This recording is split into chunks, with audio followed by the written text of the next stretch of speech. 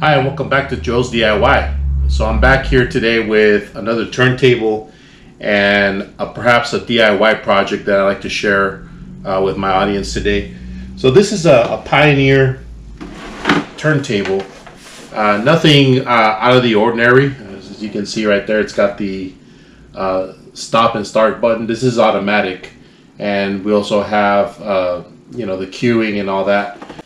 So what makes this unusual is that, as you can see here, there is no power plug. I don't know if the camera catches that. And what's actually powering the turntable is this disconnector that should go into some kind of amplifier that I don't own. So what I'm hoping to do is we're going to do a little bit of modification with this cable here, and perhaps maybe figure out a way to get some DC power in here to give that 12 volts that will power the turntable. I don't think there's a power supply inside the turntable, so that's where I'm hoping to get my power. And we're also going to have to do a little bit of something about the ground wire that goes from the cartridge. So I'm hoping to show my audience today how to do that to the best of my ability, because I'm not sure exactly what I'm doing. I have an idea about the wiring of a basic turntable, so hopefully we get some power in this thing, and that's what I'm hoping to accomplish today. Okay, so I've got online and tried my best to figure out some clues onto what voltage this turntable will run in. I also got a chance to find the manual online, or at least the manual of the stereo system that it came with. And if you can see right there, that's the turntable's model number. And unfortunately, I was not able to find anything relating to voltage. Going over the manual, see if I can just show you.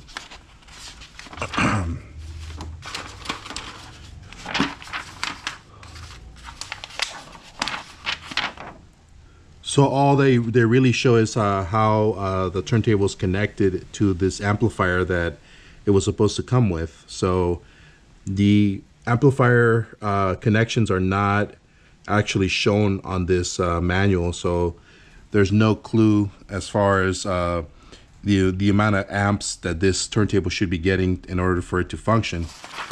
The only clue that we have here, if I could turn it around.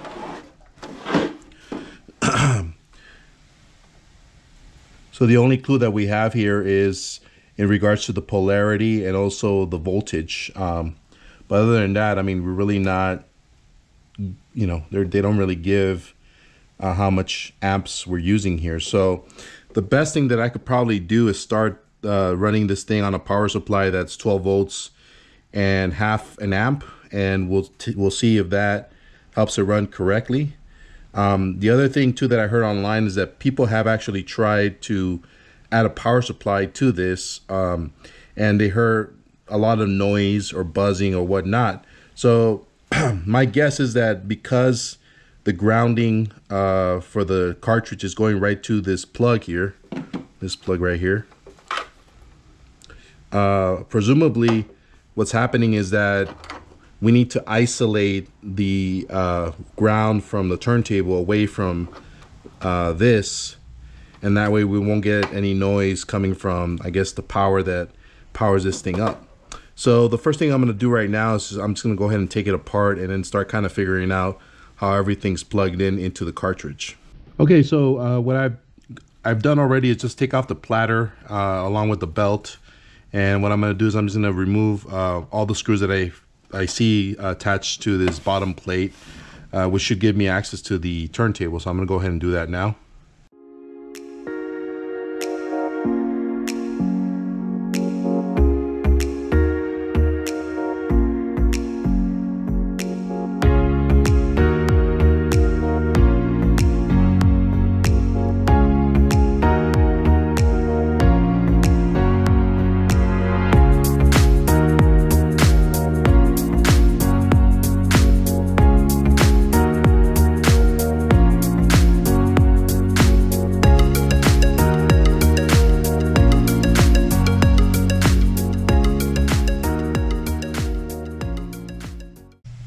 Okay, so this is where I've kind of determined what I have to work with here.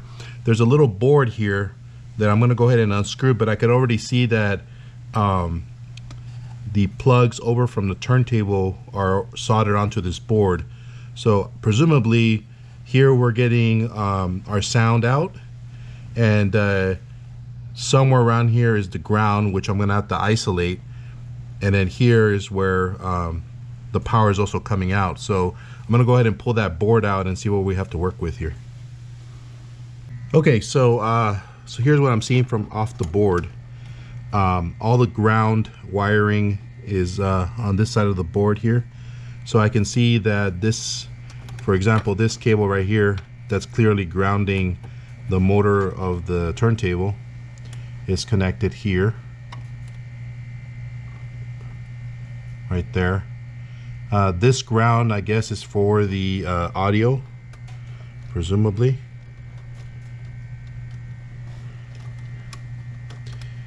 And here's an extra ground. So it appears that the power cable that powers this thing is already isolated. So there's no need actually to worry about any mixing of the grounds for the power and the cartridge. So ideally what we want to do is we want to remove this cable right here. See if I can get a closer look. And I'm going to try to plug in a power supply onto these circuits right here, and hopefully we'll get power into this thing. Okay, so here's where we're at with this. I was able to find a power supply, a typical wall wart. This is 12 volts and 1.88 amps, and it does have the correct polarity as shown by the turntable. We're going to try this one first and see if that works. I mean, this should power up. It's powerful enough. In case it doesn't respond well, or it, you know, won't work, I also got this other wall wart. It's a little older, and this one is 12 and 500th milliamps. So this is, I guess, less ampage. I didn't want to really use this because it's kind of one of those older wall warts that takes up a lot of space. I'm not sure if I want to make that permanent for this thing, but if I have to, I guess I'll reach out and do that. I mean, it does have the correct polarity. Good news. So I crudely, let's try to see if I can move this around. I crudely mocked up the power from the power supply, this power supply, into the circuit board, and you know, put the circuit in. Hopefully it's working correctly, but I got that going on. And if you can see the motor right there, see if I can get a closer look there. Okay, so there's the motor right there, and if you can see that, once I plug it in, we get movement. Okay, and it shuts off as soon as I put the arm back in the rest. It stops and it starts running again. So that's good news. So that's showing me that potentially is gonna fix the problem of powering this thing. Now what we need to do is solder these things on permanently, and then I'm gonna go back and test this out and see if I get any sound.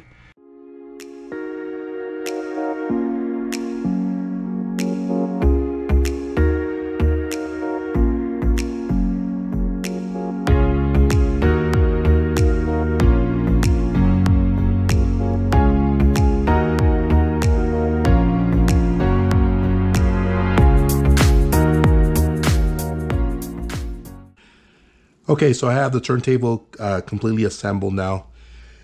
Put in a new stylus because I didn't have a stylus before.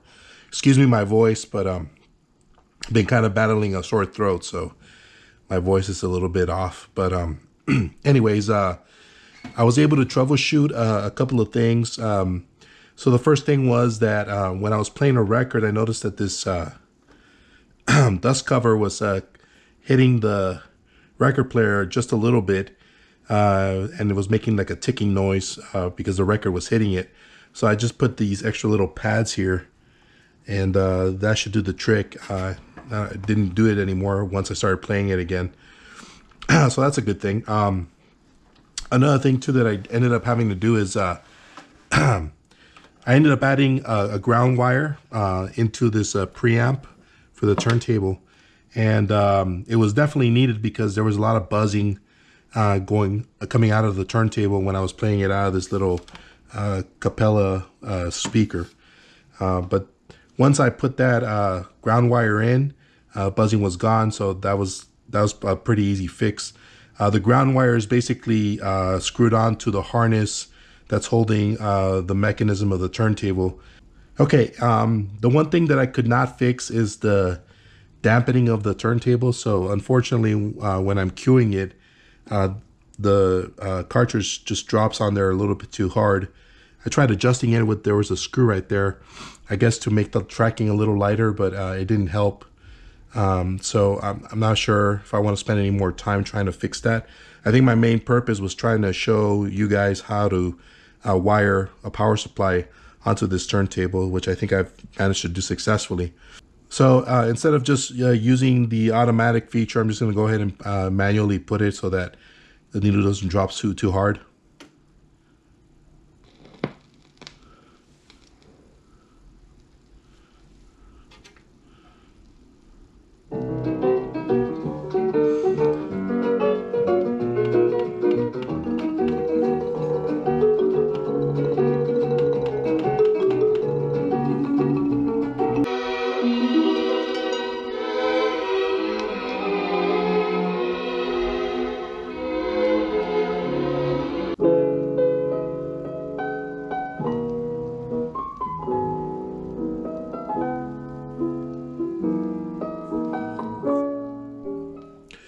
So as you can see, the conversion wasn't that difficult to do. I think an ideal power supply for this would probably be a 1 amp 12 volt power supply with the same polarity as a turntable. I mean, that would probably be the easiest fix. I'm so happy that the circuit that powers everything was kind of easy to kind of manipulate and get it to do what I wanted it to do, just by soldering that power supply. And as you can see now, let me see if I can turn the turntable off for a second. But as you can see right now, it almost kind of looks stock, which is kind of nice. You know, I got the plug for the turntable audio, and you know, the grounding wire, and I got the power supply, you know, coming right out of the turntable. So that was a pretty nice fix, you know. And you got the 12 volts and 1.88 amps. Anyways, if you come across a turntable like this, I suppose it would not be that difficult to make the conversion, just as you know, in case you don't have that amplifier that comes with it. Nonetheless, thank you for joining me today. I hope that this video was helpful. And I'm excited to bring you a couple more videos right before we hit the end of the year. Thank you for your support, and have a wonderful weekend. Take care.